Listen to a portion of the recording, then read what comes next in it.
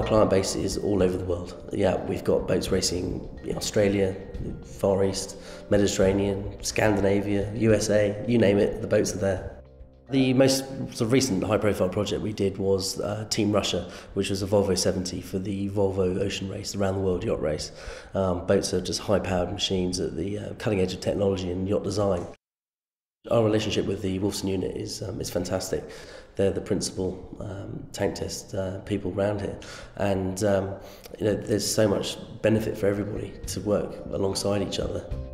The yacht work is the forte of the Wolfson unit, for which we have an international reputation. I engage in enterprise activities, which is the link between the university and business and industry. We run sometimes 200 projects a year for business and industry, and those can involve anything from testing current turbines in the towing tank to working with the British cycling team for the Olympics here in the wind tunnel. Our efforts are completely centred on getting the design right. We've had boats that we've designed here in Leamington.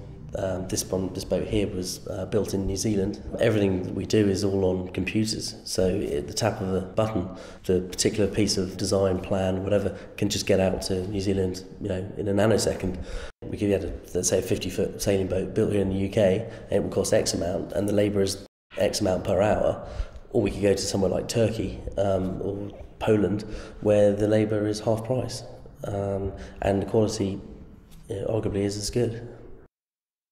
We have seen a big surge in international sales through all the brokers and designers.